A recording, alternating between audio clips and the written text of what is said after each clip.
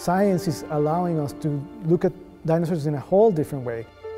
We know now what coloration they could have had. We know a lot more about the way they were related to each other. Every year, so many new species get discovered and described. So there is a huge amount of work to be depicted in illustration right now. Many times I finished an illustration and I said, wow, this animal is amazing. The rush of creating something that looks so bizarre, and it fuels your imagination.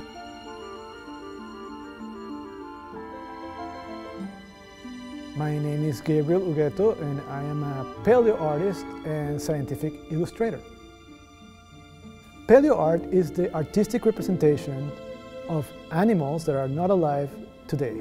So as a paleoartist, I end up illustrating dinosaurs, of course, extinct mammals, also marine reptiles, basically anything that was alive a long, long time ago. Paleoart works as a way to showcase the current evidence from paleontologists, from people that study any other extinct animal behavior. So for me, accuracy, based on what we know, is one of the most important things I can showcase in my work. Growing in Venezuela, you are exposed to a lot of, different animals.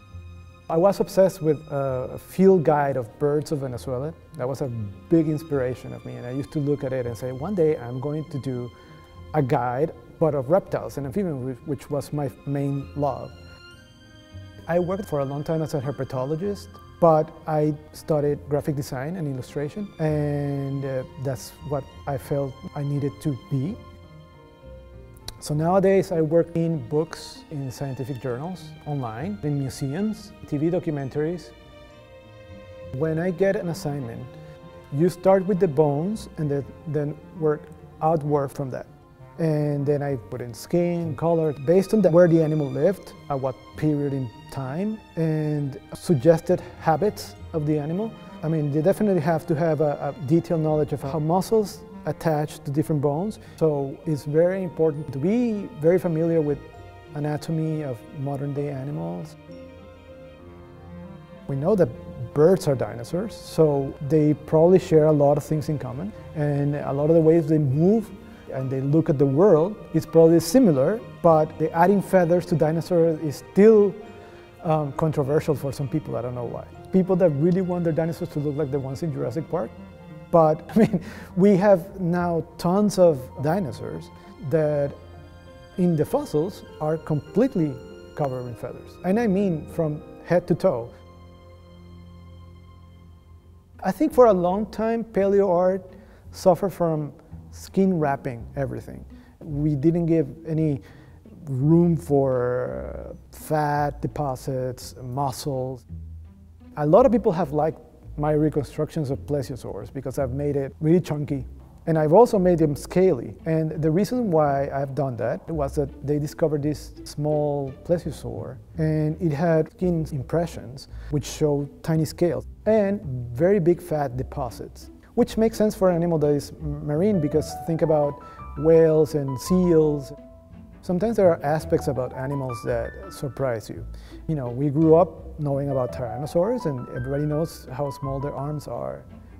But I guess that when you see something like Carnotaurus, which has like really weird, even smaller than T-Rex arms, you're like, wow, this is really weird, but it was the way it was.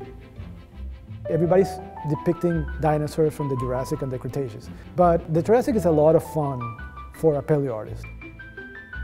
There's nothing that looks like a Drepanosaur, there's nothing that looked like a Topodentatus, there's nothing that looked like Longisquama. Sometimes they're so bizarre looking that you have to be careful that you are depicting them in a way that makes sense. Realism is very difficult because we don't know exactly what these animals look like. This is all suggestions and interpretations, and we do what we can with the evidence that we have so far. So what's lost when you depict an animal inaccurately is their sense of being alive.